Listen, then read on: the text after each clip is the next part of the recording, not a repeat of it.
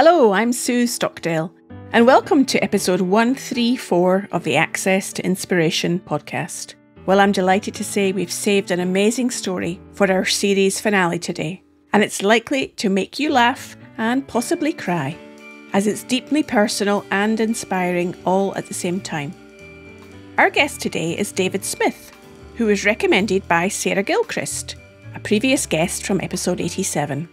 Sarah introduces David, who has an impressive background in sports, including winning a gold medal at the 2012 London Paralympic Games.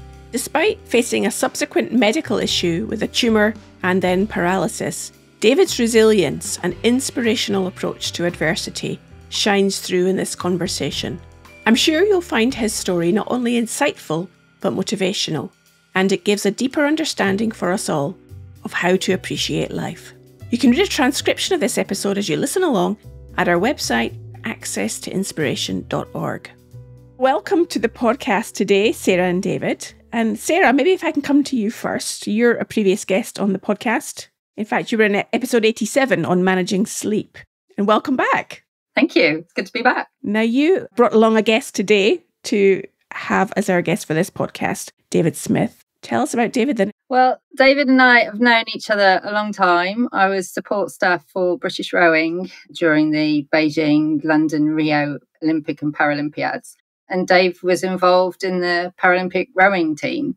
So I've known Dave a long time, but his pedigree in sport goes back way before that. He's been involved in numerous sports, Dave. I think it's from karate, athletics, bobsleigh, you name it. But he arrived with us in the para rowing team around about 2009, Dave, I think it was. Went on to be highly successful in the crew boat and winning world champs a couple of times, and then gold medal at the 2012 London Paralympic Games.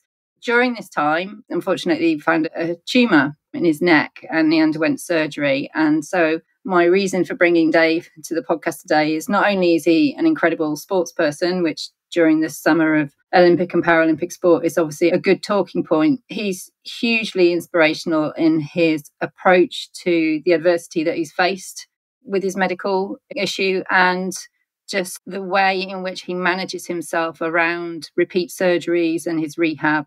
And I just think everything that he brings to the table is incredibly inspirational, but also very insightful. And I think it'd be great to hear what he has to say today.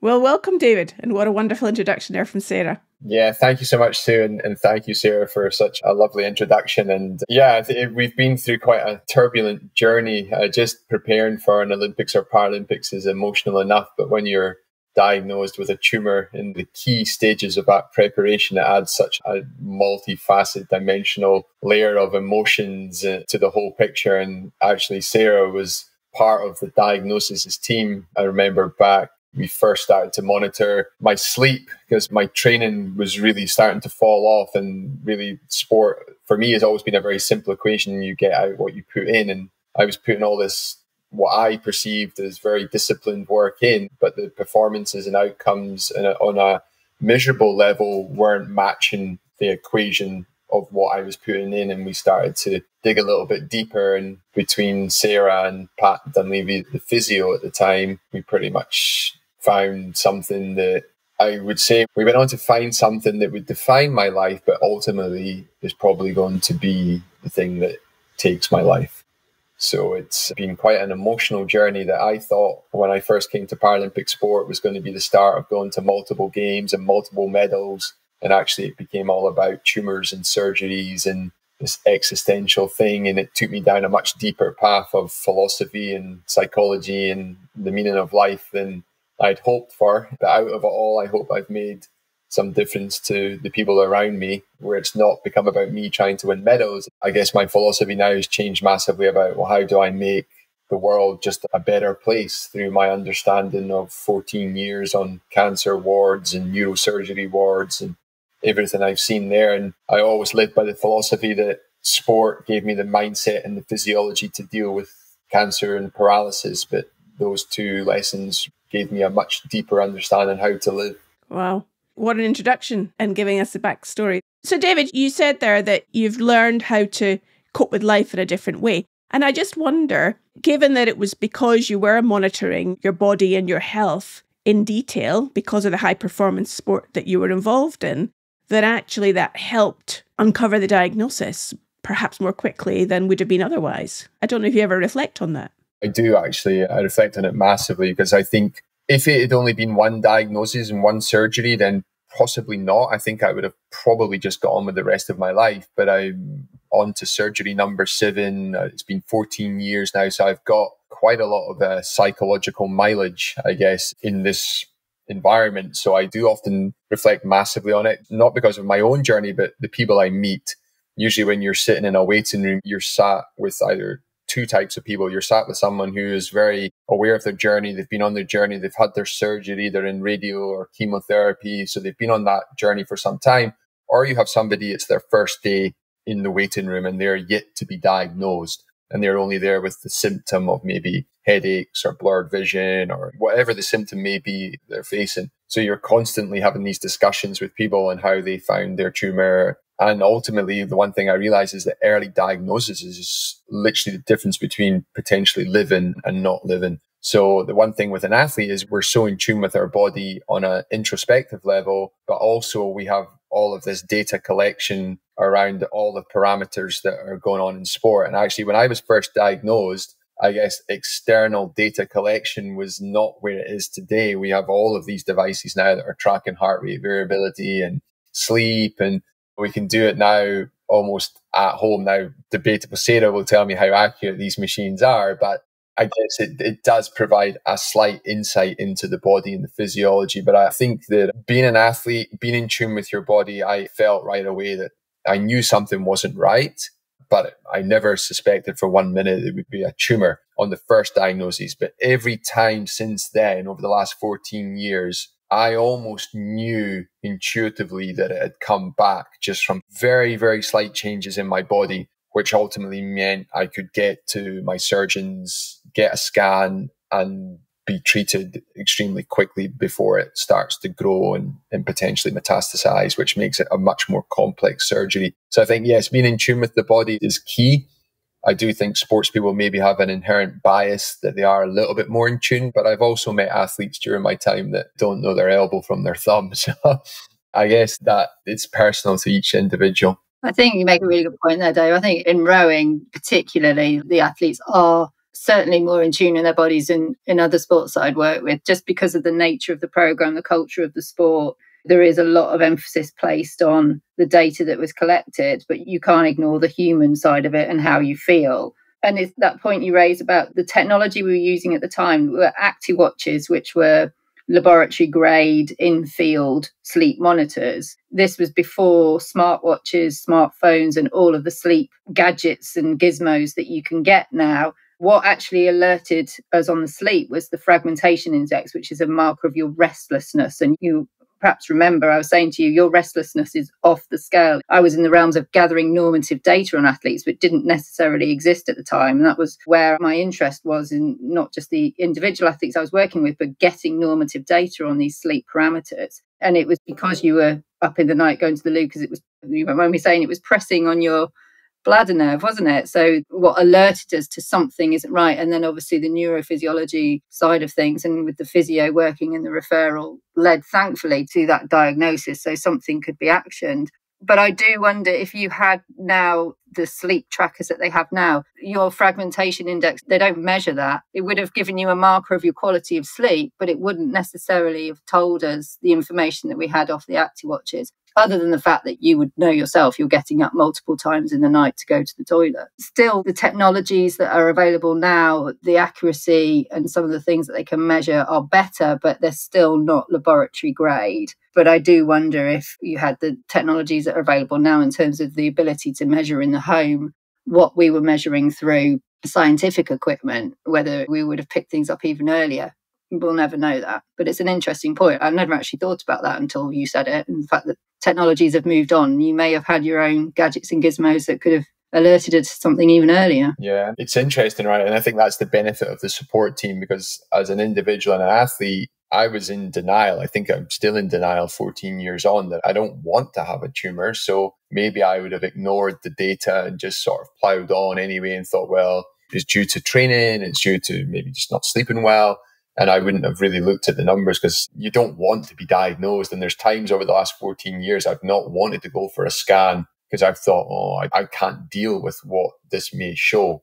But I think that's the beauty of having that support system around you at that time, especially within GB Rowan, because there was everyone there and people are having almost a helicopter view of the athletic performance, so they can step back and deal with it maybe in a more rational sense, where when it's happening to you, your first response is to go straight to an emotional, irrational response and be quite reactive to it all and not think clearly. So I think that's the environment in sport. I mean, you don't want to be diagnosed anywhere, but to be diagnosed within a sport environment was actually probably the best place for me to be diagnosed, because I had that massive network of people to fall back on. So given that there's a support system that's around you in sport, Dave, when then your capability, your ability to continue on in that sport gets diminished through tumor and your situation subsequently, does the sport support system still exist, or have you had to find support elsewhere?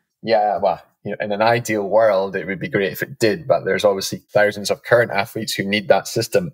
So I was lucky, I think, because very early on, before I came on to British Rowan, I pretty much managed my own programs. So I learned a lot. I learned usually things not to do correctly. But I built up a massive base of information and learning, and I have a love of learning. I wasn't an athlete who just turned up and trained. I actually really wanted to understand why we were doing things, why are we doing certain sessions, what does this data mean? So I took a great interest in it, and also my first degree at Bath University was in sports science and performance, and then I did a master's in psychology and a diploma in applied neuroscience. So I realized that I wanted to become a student of my mind body, not just my craft. I really wanted to delve into that. And that's really paid off massively for me, because I'm not on a national team anymore. So I rely fully on the NHS or private to fulfill all of my needs. And I have quite complex needs because I have a incurable growing tumor in my spinal cord at C4. I have a ton of damage in the spinal cord from C2 to C6, which has created all sorts of biomechanical problems, spinal cord issues. Then there's the psychology cost to all of that as well. So I've recreated the sports system in my own little world. And everything that I did through rehab number one, I did 5 surgeries, I think it was, within the British sporting system. I used to just listen to all the people that were around me, and I wrote everything down that I've ever done. I've kept all my rehab journals. So when I go back to surgery now, I know how to prepare for the surgery mentally, emotionally, spiritually, physically, taper into it. And then when I wake up in the ICU, I know the first things to do, because I've done it now for 14 years. And I got all of the information, I guess, that I got in surgery one was from all of Britain's leading sports psychologists, physiologists, nutritionists, strength coaches. So I have all that information. Even though I'm not working with them directly, I'm still using that information to this day. Sounds like it was a great education that's helped you to thrive as best you can today. Yeah, and I'm not going to say it's all great days. I probably struggle more now mentally and physically than I've ever struggled. And it would be amazing to be in that system and have the motivation to show up to rehab. It's extremely hard internally to find the drive to rehab for 4 or 5 hours every day when you're just on your own. And the outcome is not a medal or a selection spot on a national team. I guess the outcome is bigger. It's life, it's to live. But it is extremely hard when you're doing everything on your own from a financial side point of view, but also just from an internal motivation to wake up in the morning and be able to say, right, you need to show up today. What's driving you to show up, to get out the door, to get to a gym? We were very spoilt as athletes. We had our own gyms. We had our own Pilates studios. We had everything at a world-class level, and we didn't have to share it with maybe like 200 bodybuilders. So now I have to go to the gym and share it with everybody else. That's sometimes quite hard to do. So I look back and think, wow, that was a very special time. And I'm blessed to have had that, because I realized that 99% of the people that I sit on the cancer wards with, they don't have access to that. They've never had access to that. So I could sit now and get frustrated with my current situation, not having access to that. But I feel very blessed that for most of my tumor journey, I've had access to the world leading cutting edge sports science that I wouldn't say it's kept me alive, but it's given me the highest quality of life in a situation where it could have been a lot worse. Wow, Dave. The other people that you meet on your journey in the cancer wards, they don't have these tools that you have.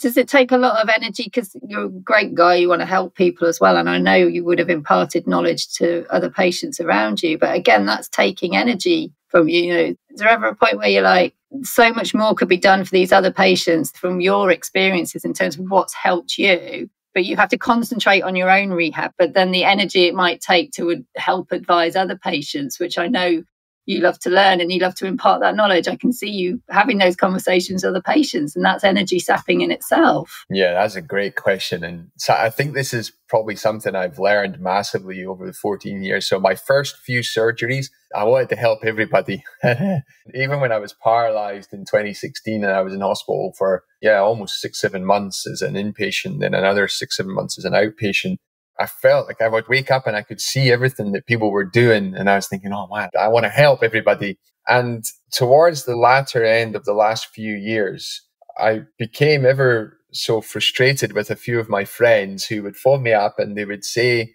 just be positive, stay positive. And then they would go into like solution mode. Right, you got to do this, you got to do that, and you need to do this. And I found myself becoming really frustrated by this, and it started to annoy me. So then I sat back one day and I said, well, if it's annoying me, maybe when you try to help people, David, it's annoying them.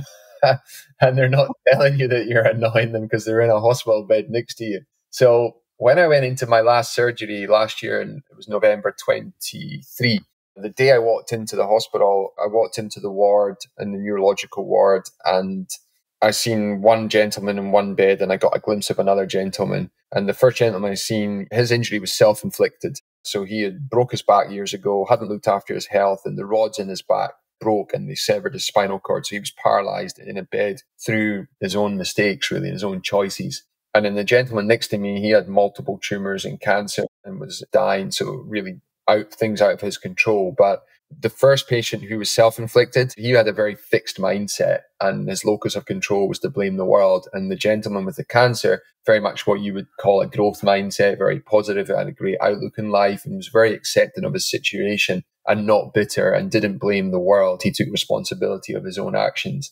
Every morning I woke up, the patient opposite me was the first thing I would see, and he would be complaining from 6 a.m. to almost 11 p.m. at night.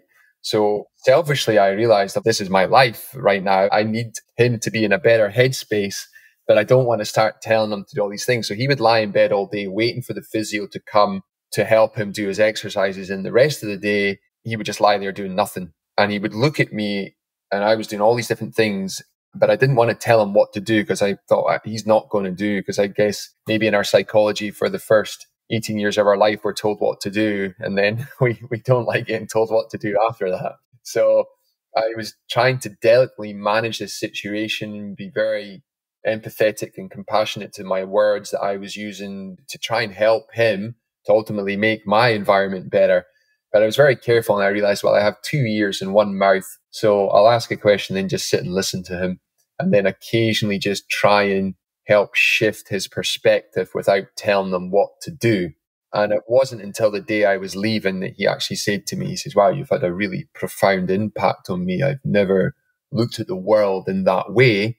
And you've sparked a little bit of curiosity in me. Like whether it was enough curiosity for him to then go and try and help himself, I'll never know. But in that little space, I thought, well, here says, how can I look after him, protect my own energy, but also try and help people? And I find that this is a great medium to do that on podcasts, or what I try to normally do is just redirect people to books that I've maybe read that have been quite life-changing to me. So they go and read the book and hopefully they take some things from the book rather than me trying to tell people what to do. And I think that's ultimately 14 years on, I've now managed to protect my energy, but hopefully also try help people in a more indirect way. Just as I'm listening to you, David, from all the things you've said so far, observation, the ability to notice, seems paramount to you helping yourself and helping other people for that matter as well. I'm wondering, it sounds like a silly question, but what have you learned about observation and noticing? Well, I've learned to see the world and see people. I feel in London, very few people see other people because they're so busy. They're trying to get to their destination. They're either living in the past or living in the future. They're not connected to really in the present moment. And I know that's said all over the self-help world. You always say be in the present moment, but it is, the brain is not often designed that way to keep us in the present moment. So people don't often see people, and everyone's in such a rush and such a hurry and maybe focused on their center of their world, and outside their world nothing exists, so they don't often see other things. And maybe I was guilty of this at some points as well in my life, but certainly after I was paralyzed, I learned to really find the beauty in the most simplest things, like just the change of season, the first flower that appears, the bird landing on the tree, or the bees, or even down to a slug moving along the floor. I started to see everything, and it was dialed up massively because I realized the impermanence of life. And I think that was my superpower, to realize the impermanence of life and to know that it doesn't last forever. And this is where I love going into remote countryside, because it feels like time has gone on forever. I love getting bored in the countryside because it just feels like my days are going longer, which gives me longer time on this planet. And from there, I guess somehow indirectly I built a skill of observation. And I think also when you sit on the cancer wards, most people are just looking at their feet, thinking the worst. And I always try to smile to people because I know what it's like when someone smiles to me, releases all of these neurochemicals. I feel great.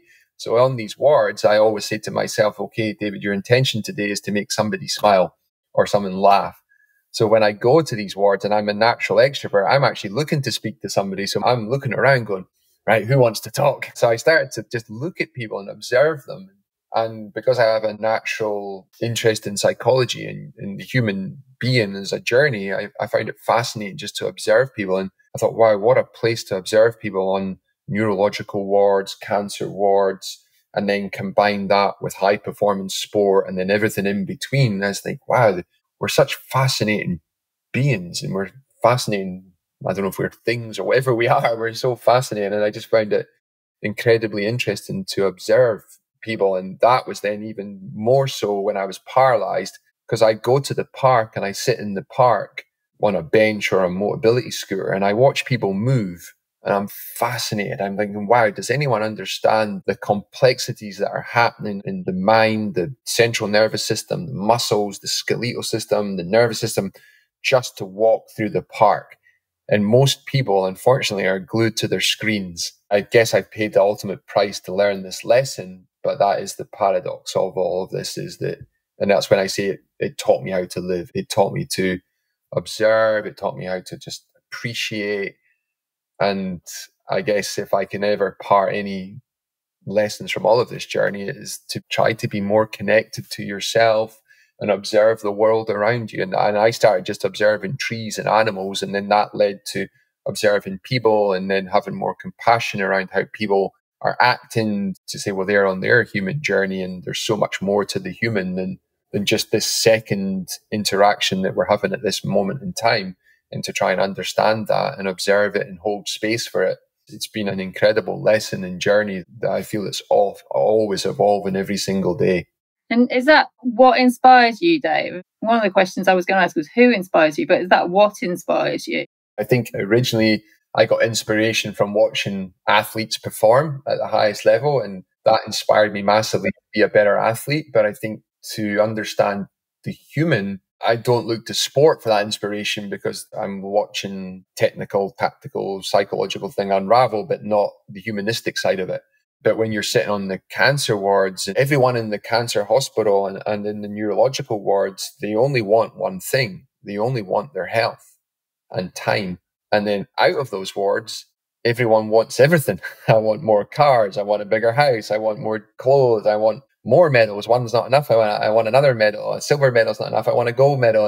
And then there's just such a beautiful humility when you're sitting on these wards. Because again, you think people are all falling apart, but mostly you see this strength come from the human spirit, this will to live, will to survive, which is beautiful. There's this level of humility. Now, not everyone deals with it greatly, but the majority of people I've met have dealt with it immensely inspirational. And the gentleman in the bed next to me in the last surgery, his name was Roberto. And Roberto he died. And it was the most profound experience I've had in 14 years, is that the doctors came in and he was presented with 4 options. And option 4 was basically to not turn off a machine, but stop assisting life.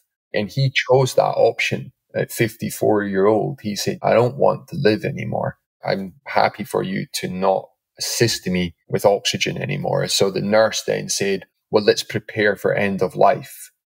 And even now, I can't even process this fully. So I chose to sit and listen to this. I could have put my headphones on and not listened to it. The gentleman in the bed, he did. He put his headphones in. It was too much for him. But I felt like me and Roberto had shared this intimacy in life through a shower curtain that was separating. I'd only ever once glanced to look at him, but every night he would scream in pain when I was trying to sleep. And I'm lying there going, oh, please, I need some quiet in here to sleep. And in the morning, Roberto would apologize. The first thing he would say is, I'm so sorry. And then I was like, oh, Roberto, don't say sorry. I'm sorry you're in so much pain. I wish I could help you to ease your pain. So when the nurse said, let's prepare for end of life, there was like a rush of people coming in and out. And then what they did is they removed Roberto into his own room. And I thought, I owe it to him to stand up. I want to see him. So I got up onto my Zimmer frame. I walked into my bed. They pushed him over. He stopped. It was the first time I'd really ever properly looked at him. And we gazed into each other's eyes. And he said, don't give up. And this was a man who could barely breathe. And then they wheeled him out. The nurse came in, wiped his name off the board, swept his little bay, cleaned all his stuff out, pulled the shower curtain back. And within 30 minutes, someone else was in his bay. And then the next day at 12 o'clock, the resuscitation alarm went off. And then a few hours after that, a nurse came in and said, I just want to let you guys know that Roberto's died. And his family were traveling from Italy. Some of his family didn't get to see him before he died. And they came in to see us because they had seen us every day as they were coming in to see him before they left. And that was a huge, massive, I don't even know if inspiration is the right word, but when I'm struggling to find the strength to show up each day, I often think back to that moment and I think of the impermanence of life, the fragility of it all. And that's it. Roberto's gone. He'll never get the choice to wake up again and even have a bad day. A bad day above ground is always better than a bad day below ground, right? And, he's inspired me massively. And I didn't really know him as a human being. I knew he was an actor. He'd been on Downton Abbey and Game of Thrones. So he'd lived probably a very good life. But I didn't really know much else about him, bar these last few moments of him on this earth. And that is, I don't know how medical staff do that every day. I would love to be a doctor, but I think I would crumble. I was just thinking how brave that was to share that, Dave. Thank you for sharing that incredible story. I often feel like I don't owe Roberto anything, I guess, but if I did owe him something, it was when he said, don't give up. It's like, wow, okay, I'm still alive. And I think with that as well, I have to manage that because there's days where I struggle and I don't really feel like doing anything. And then I think of that conversation. I think, well, I've got to do something. And then, well, I guess also I have to have compassion for myself to be like, well, actually, David, today you are struggling emotionally and that's okay because you are dealing with some big stuff.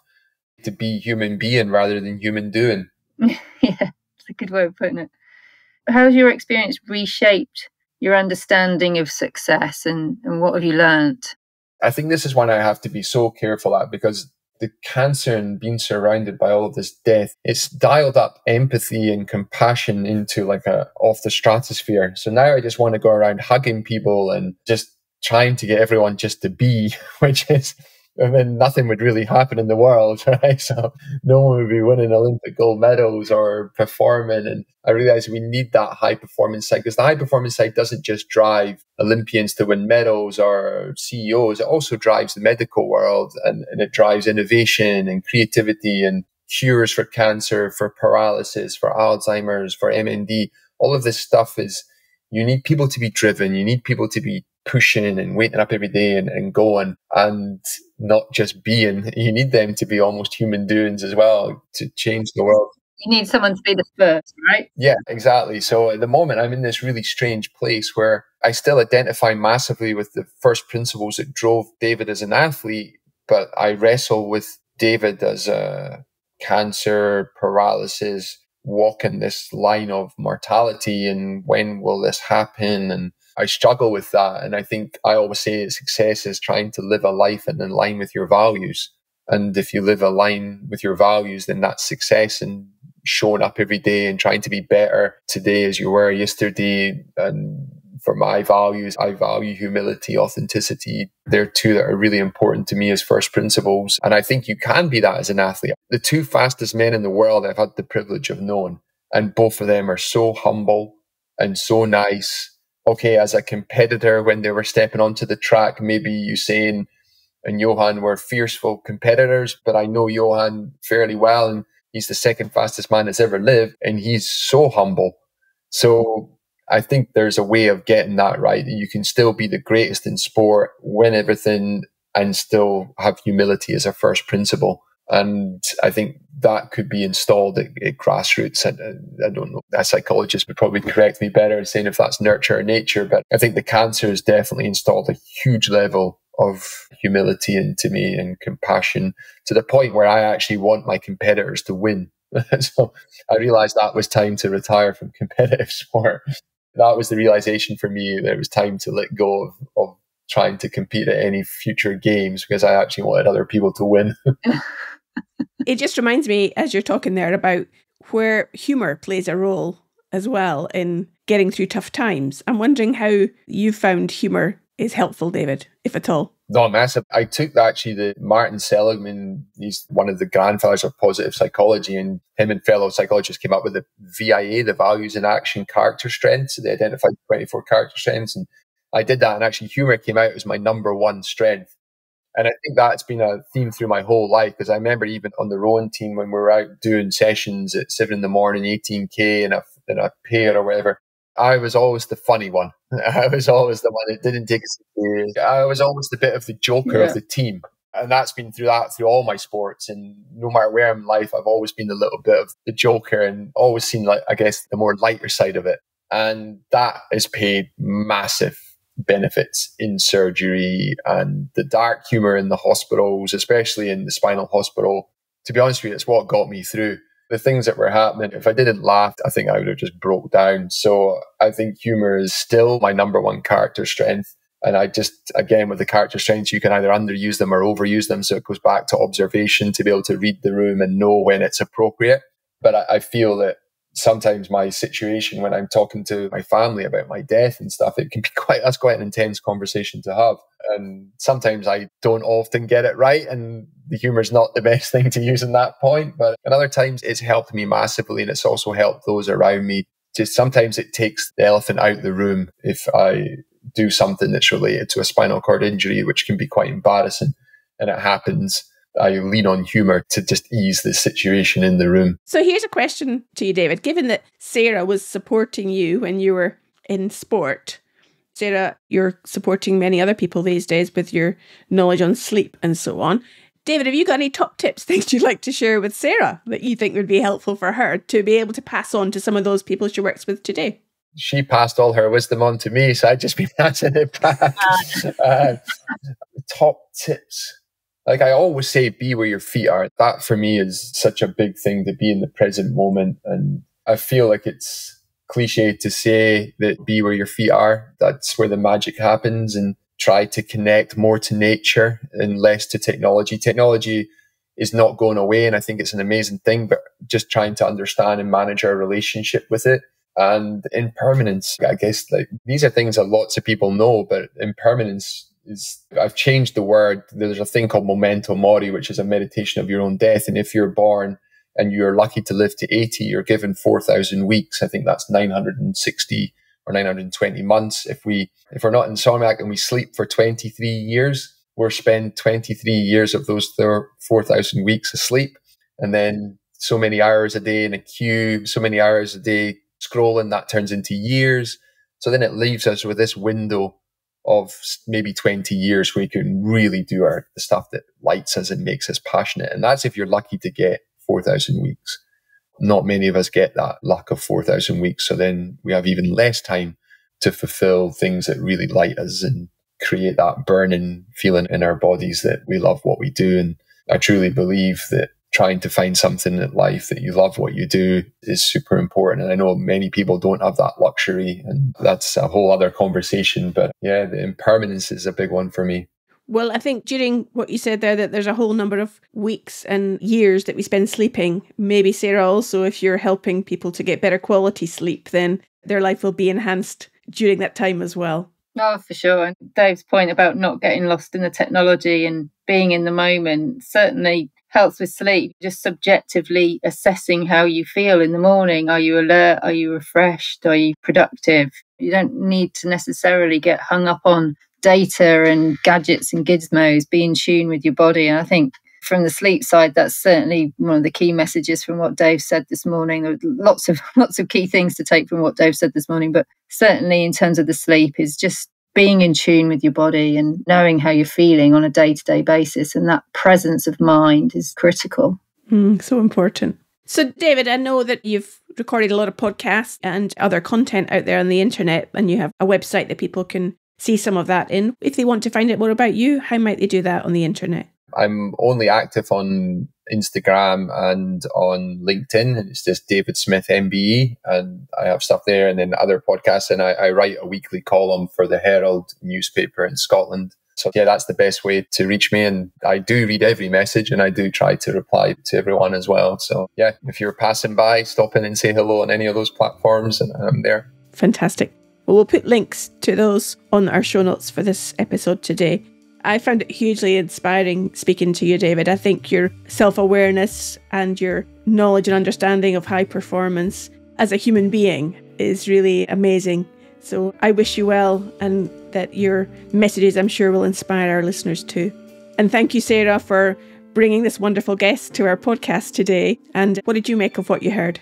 Well, as ever, Dave loves to talk, and everything he says, like I said at the start, is insightful and will be impactful on people listening. And I really hope that people take away those messages of being in the moment, because Dave's right, it's so important, and you can learn a lot from the high performance environment, and obviously that can lead to success, but life is for living, and being in the moment is key. David, thank you so much for having me on, and it's been great to chat with you, Sue, and also Sarah. We spent lots of time together in a very high-pressured environment, so it's great to see all the work that you've gone on to do in the sleep world. And I do read your stuff very closely, and I'm still trying to improve my sleep hygiene, so I'm still a work in progress.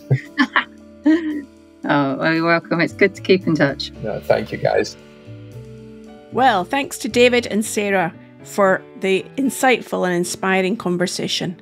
And if you enjoyed it, then maybe you'll know somebody else who you also think might enjoy this. So we'd appreciate if you can share it with them, and then help more people to gain benefit from the Access to Inspiration podcast. And if you've enjoyed this series, then why not show your appreciation and click on the Buy Me a Coffee link on the show notes to make a small donation. This show is free to listen to, but not free to make. And your support really encourages us to continue producing quality audio content. We'll be taking a break over the next few weeks to meet more amazing people and create the next series. So make sure you subscribe or follow us so that you'll know when that's available for you. Until then, why not listen to some of our back catalogue and be inspired by some other episodes? And I look forward to connecting with you again soon.